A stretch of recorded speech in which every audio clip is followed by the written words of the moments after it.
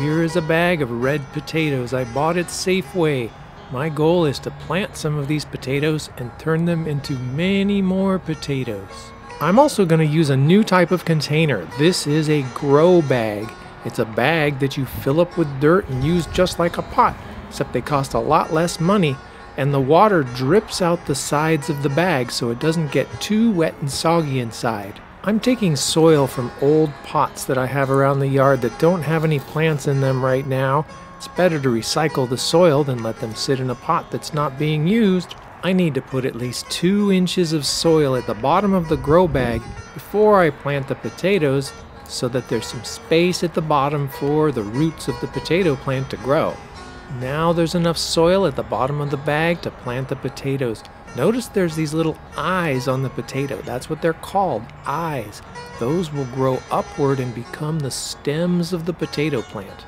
I'm going to place the potatoes inside the soil with the eyes pointed upward as much as I can so that they'll have a straight route directly to the sun.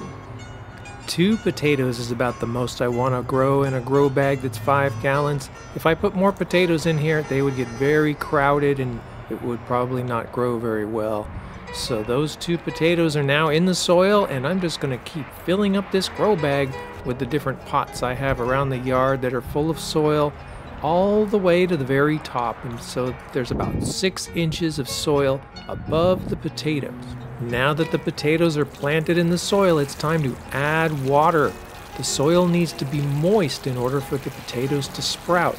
And this is a 5-gallon grow bag, so I need to give it a lot of water to soak the soil all the way down to the bottom. Notice that the water is seeping out the sides, and that's a good thing because the water can escape and just stay moist inside, not soaking wet. Now all I have to do is put the potatoes in the sun, and there it goes.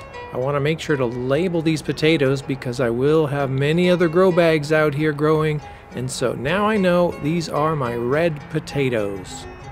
I'll make sure to water the potatoes regularly and give it plant food a couple of times. The big question is how many potatoes will grow from the 2 potato spuds that I planted in this grow bag.